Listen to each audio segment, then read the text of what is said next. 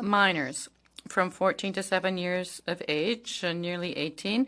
The committee recommends, and the board of directors supports as well, that these minors could, with their tutors or parental parent, could make a request for aid based on the level of persistent and intolerable suffering that they may experience and become unmanageable and senseless.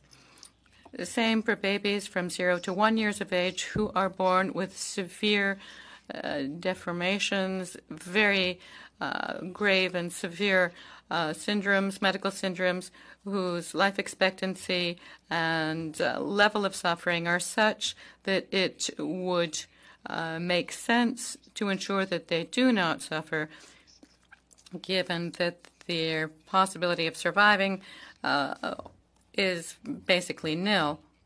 And this is something that has been used in the Netherlands as an argument, and we could explore that option.